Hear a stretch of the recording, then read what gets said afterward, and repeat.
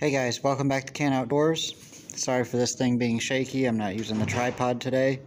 And there's going to be a lot of background noise because there is about a 20-mile-an-hour wind with some sleet and hail, and it's like 35 degrees outside in western New York, so it's not great conditions, but I'm inside the shop.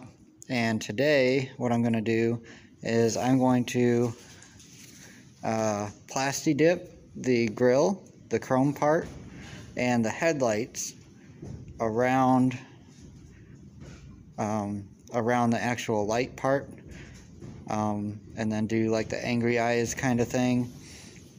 But I'm going to use plasti dip just in case it doesn't turn out right, or if I don't like it I can always peel it off. But to start with, I'm going to take the grill off, and to do that you have to pop off these little pins here. Okay, to do that, the way I do it, I just use a flathead screwdriver. Just get in underneath it, turn the screwdriver, and you pop it up like this. And I always pull this part out. And then you got to get underneath it to get this part out as well. And try not to lose it, but I'm lucky. So that's all you do to get those off. There is a little tool that's got like two little prongs on it that makes it easier, I guess, but I've always just used a screwdriver. There's one missing there, but that's okay. It's okay to have one missing or even a couple missing as long as you got the majority of them. But there's 1, 2, 3, 4, 5, 6 up top. These things right here do not have to come off, and it's best if you don't remove them because it's hard to tell how tight they were because your hood actually bumps into those to keep it, to let it only go down so far. So if you take them off, you have to unscrew them, and then it's hard to remember exactly where they are, and you got to mess with the hood. So, but they don't have to come off, luckily. This little cable here, this was inside these slots, and that's for your hood release latch. But I've already popped that out. So take those off, and then on each corner you're going to have one of these deals. You push it down, and it pulls out. And I think, if I remember correctly, I think there's one somewhere around the outer edge of the headlight, I think, but I'm not 100% sure. And then you've got two more of these. I've already popped them out, one there and one there. So that's all there is to it, and then this whole thing just pops off. I'm going to do it that way rather than do it on the vehicle because I don't really want to get anything on that radiator. That's a brand new radiator. I don't want to get any plasti dip on that. So let me pop this off. I'm going to take it over on the sawhorses and get the plasti dip all mixed up and ready and get to painting. Okay guys, I'm back. I got the grill and the headlights out. It took about 10 minutes. Wasn't bad at all. There was 3 screws in each headlight, and then you of course unhook the bulbs themselves and bring the whole light fixture out. And the grill, it had one of these on each side, just like I thought. They were kind of a pain in the butt. I kind of had to wiggle them and get a screwdriver in behind and pull out while I removed the grill, but I got them off. So grill is here, headlights are here. We're gonna mask the light part of the light fixtures, and we're going to use some masking paper, some masking tape. We're going to wear an N95 vented respirator and some latex gloves just to be on the safe side. So I'm going to go get the plasti dip, get it mixed up, and get my little spray nozzle thing for the spray paint cans. That way I'm not wearing out my fingers. And I'll be right back. Okay guys, I figured I'd go ahead and get back to you on this. That way you guys know how I'm doing this. So basically what I needed to do was make a stencil that I could use. I'm putting masking tape all the way around, a little bit outside of where I want it. Then I'm going to put the stencil on, and then I'm going to take a sharp knife and I'm going to cut around the stencil and peel off the tape and mask all of this with tape as well. So anything that I don't want painted will have masking tape on it. So the stencil, once it's done, will fit over the bright and dim headlights. So basically all I did was take a little tape measure, a little bitty one. You can use a big one if you want. And I made a measurement from one side to the other, and it was 7 and I think 3/4. 7 3/4 across the diameter. The bottom one was I think 4 1/8 or something like that, but it just so happened that what was left on my masking tape roll was the perfect size for it. So I just took that, put it on a piece of cardboard, traced around it a little ways, cut some of it, then I set this on this other headlight here, folded these tabs up to make sure that it was right, and it was.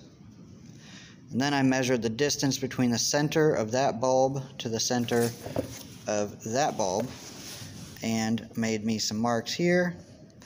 And now I got to do the circumference of the big light before I start cutting any further there. So how I'm going to do that is I measured the diameter, like I said, 7 3/4. Half of that is what was it, 3 7/8, I think is what I came up with. Anyway, so I'm going to use a piece of cardboard here and a screw. I put the screw in it, and then I measured from the screw and put a hole where my pencil is going to poke through. What I'm going to do is I'm going to put this screw in the center of where the center of that bulb is, put my pencil in here, and then it's going to trace a circle around, and then I can cut that out and I've got my stencil.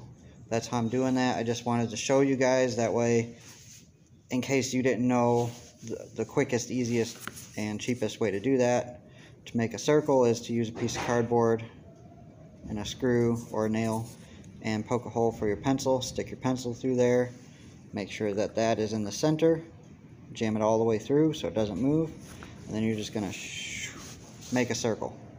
That's how I do it, but that's how I'm going to make sure that they're perfect before I mask anything else. Okay, so that's what that looks like after you trace around it. I had to fold these back down so I could get it to go past there, but I put my screw through the center and I went around, made a perfect circle. Now I'm going to cut up to this little union here, and then I'm going to cut around so that I got my two circles together, because if you look, that would overlap, you know, so the circles are connected. Once I get that cut out and I get all of this masked, then I can put my stencil on there, make sure it's lined up perfectly. Then I can take a sharp knife, go around it, and peel off the tape from the outside so that I have a nice perfect circle. And then all I got to do is spray it, peel off the masking tape, and it's done. Well, I mean, it's going to need several coats, but you get the gist. Okay, so this is what it looks like all masked off. So the bottom light and the top light are going to be visible, obviously. So all I did was put the stencil on there. It took a minute to line it up right, and it might not be perfect, and I think it's because of it's kind of bubbled out a little bit, the headlight bulb is, or the lens. Okay, so I got the first coat on. It's a very light coat, kind of tacky. That's what you want on your first coat. You don't want it to be real thick. Just a nice even coat. Now I'm going to give this a good long while to dry before I come back and do the second coat. Okay guys, I'm back. So I put 3 coats of plasti dip on the grill and the headlights and this is the final result. I think it looks good. I'm sorry for all the noise. It's still, it's not really hail, it's more like sleet outside. So, and I'm inside of a metal building, so it doesn't sound that great, but I mean, this looks pretty darn good, I think. I mean, that's my first time working with plasti dip. I spray painted a lot of stuff, so it wasn't too different.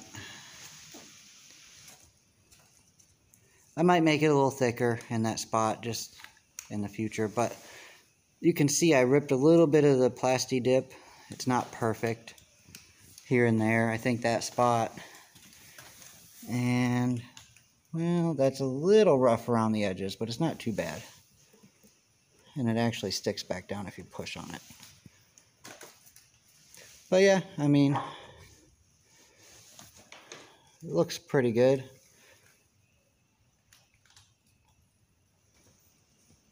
Just looks so good.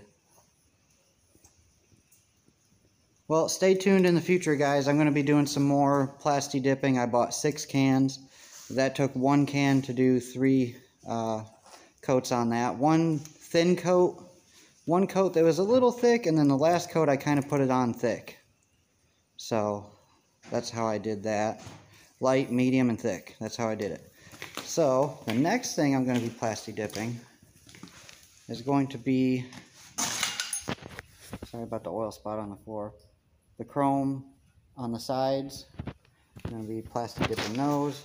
I bought enough to do the wheels as well. I'm going to be doing that in the future. That'll be a little bit later on because this is my daily driver, and I think that's going to take at least a whole day to do all 4 rims. But anyway, guys, if you like this video, don't forget to hit the like button. Don't forget to subscribe because I'm going to be doing a lot more cool stuff to this Jeep. And I'll catch you guys in the next one.